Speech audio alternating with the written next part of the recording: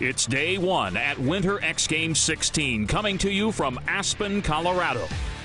The first day of competition included finals in both men's and women's ski slope style and snowmobile freestyle. Also, practice began for one of these X Games' most popular events, snowboard superpipe.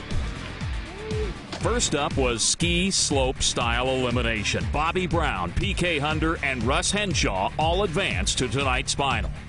Right now we just had ski slope style eliminations, and I got third place, so I made it into the final tonight, which I'm really stoked on, and hopefully can change in my run and see what happens.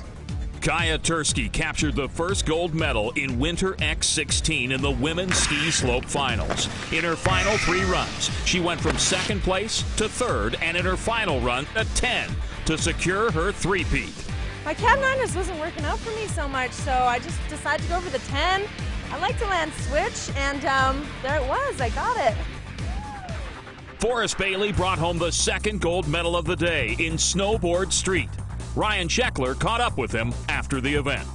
Forrest just won the, I call it street snowboarding. It was pretty awesome.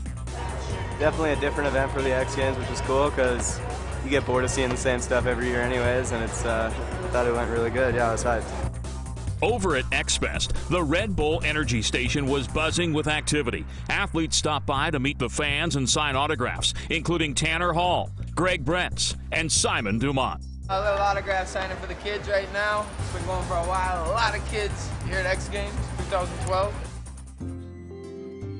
Prior to the start of the evening's competition, the athletes gathered and paid tribute to Canadian freestyle skier Sarah Burke, who passed away last week after a tragic training accident in Utah.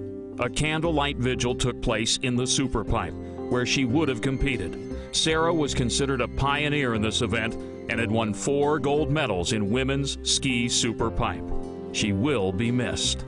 Sarah, I love you. And I can't thank you enough for making me believe that anything is possible.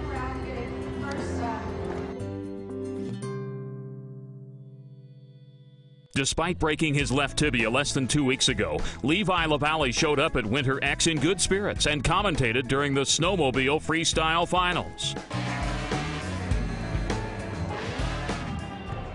The last event of the day was the much-anticipated men's ski slope final. The competition held for the first time at night. It's kind of scary because there's still a lot of really good riders to go, so we'll see.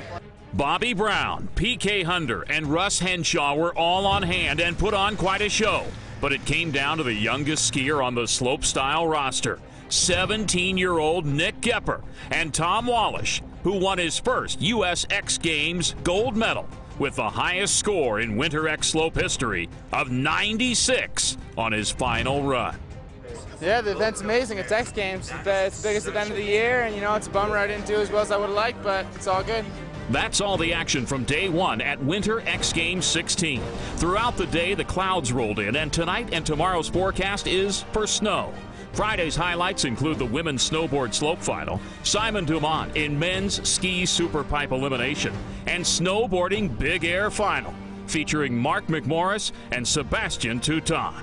See you tomorrow.